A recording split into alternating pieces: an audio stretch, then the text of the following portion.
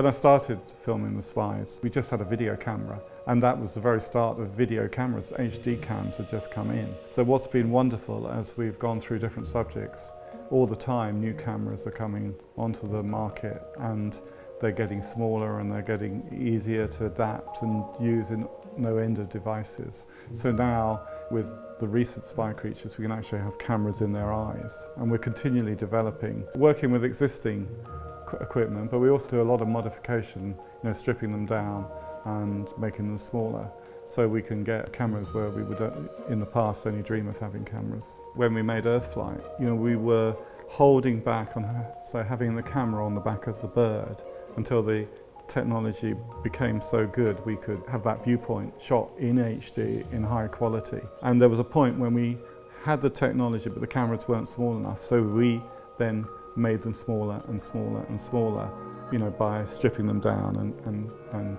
converting them into the camera that we wanted. But by the end of Earthflight, the GoPros had come on the market, they'd done our job for us, and those are readily available, to consumers. And that's, I think, an exciting development in wildlife filming. There is this levelling out of the playing field between the professionals and the amateurs, where it's now about the vision. There's so much technology of high quality available, and I think that's an exciting development in the whole area, and that things that we could only dream of or were hugely expensive to make are now in the reach of the consumer. The battle now is that, as a filmmaker, you have to make something, better than what the average person can make, because what's your role? Where we put our effort is into the invention of the spy creatures, of the viewpoint, but most importantly, the imagery and the telling of the story. And that's, what program making should be about. So often we approach a subject and you think, how are we going to do that? I had that moment when we decided to make a film on tigers. Up until we made that, what ended up being a 3-part film on tigers. If you got 10 minutes of tiger behaviour within an hour-long film, you're doing well. And we wanted to get our cameras close to them. We wanted the whole spy perspective. And it was only going out, sitting on the elephants, trying to find the tigers, and ultimately finding the tigers, that the solution became apparent, and that was that the elephants would carry the cameras, and the elephants would act like a steady cam and do a lot of the filming. But we had devices that they could also put down close to the tigers, and we could control those devices and get, in-your-face pictures of tigers, but tigers behaving naturally.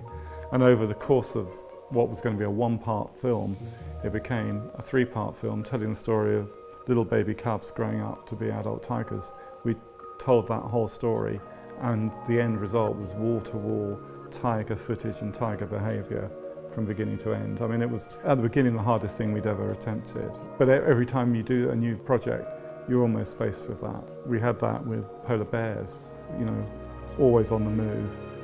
This incredible Arctic ice sheet, and how can you find them? How can you get your cameras next to them? But each time we devised new spy cameras and new ways of filming. It's all about starting to understand the behaviour. In the end, the footage starts to grow, and suddenly you have this amazing story which the animal is telling you.